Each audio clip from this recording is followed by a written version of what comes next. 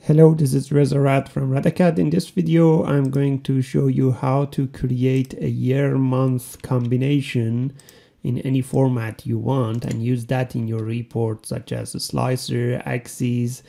Let's see how this is possible using DAX.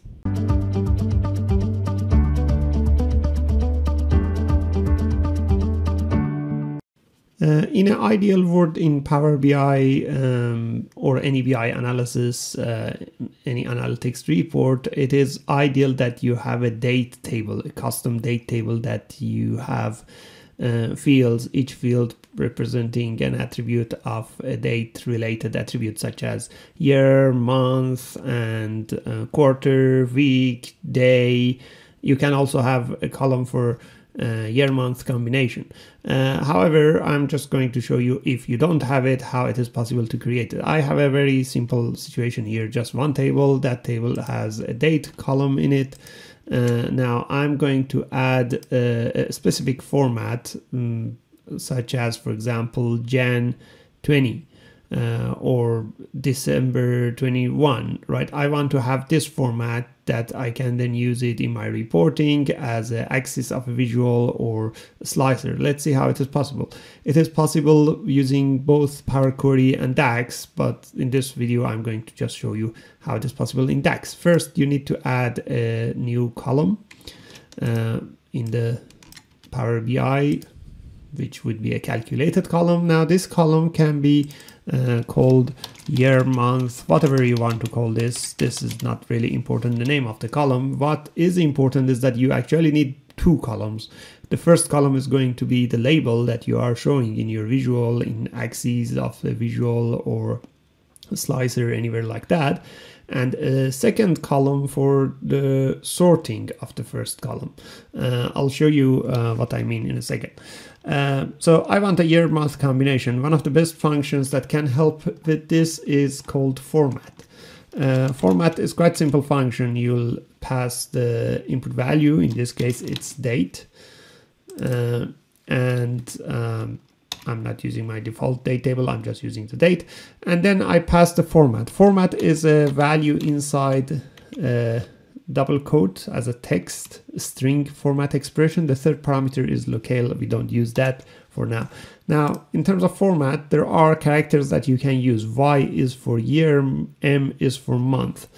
For example, if I want 4 digits of year and then 2 digits for month, this can be the format. These can be lowercase as well. I just put it uppercase because I'm used to do it, but otherwise there is no difference, lowercase or uppercase. So this would generate something like this. As you can see, 4 digits for year, 2 digits for month. There's a space between those, and that is because I have a space here as well.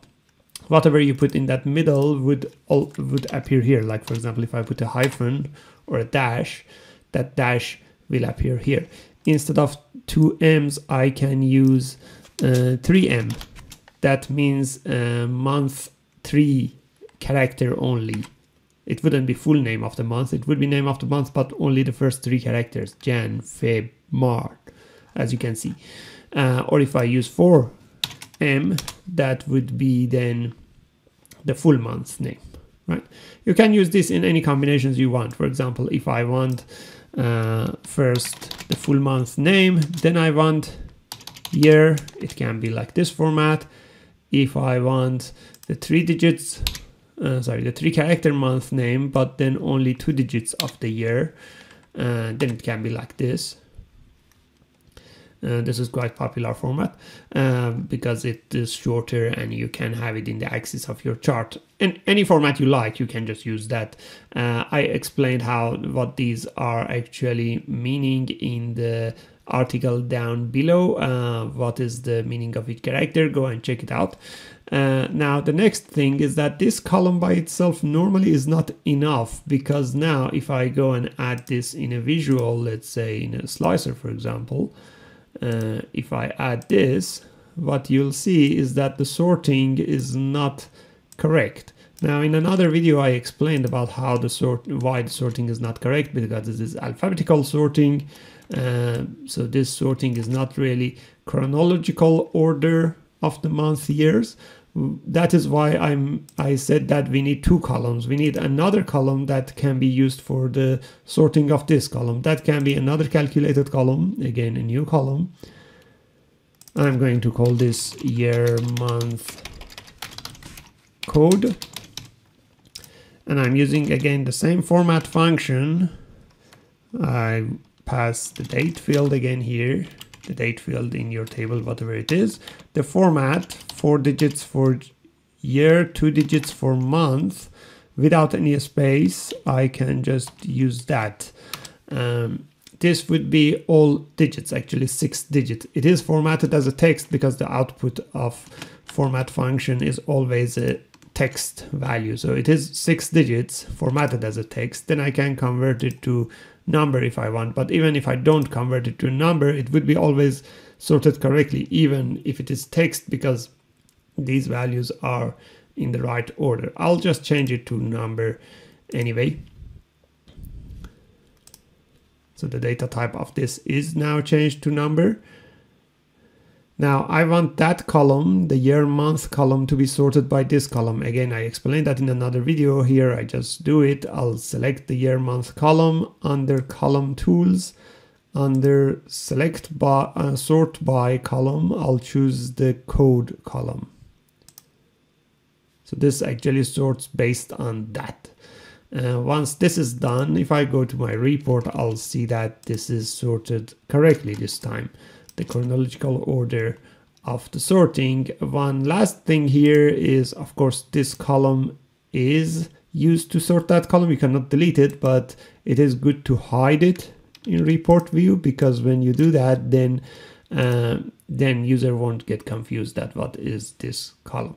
So you just have your year month column that you can use it in your reporting. Again, I strongly recommend to have a date table with all of these columns in it. There's a link in the description below to a fully fledged date dimension script, Power Query script, that you can just copy and paste it in your Power Query window as a blank query and get a full date dimension, including these columns as well, and you can customize it. I would strongly suggest that, but if you just need it for a specific like proof of concept work or something very quick, this is how to do it. I hope you enjoyed this video. If you like this video, go ahead and subscribe into our YouTube channel. We have weekly videos on Power BI. Thank you.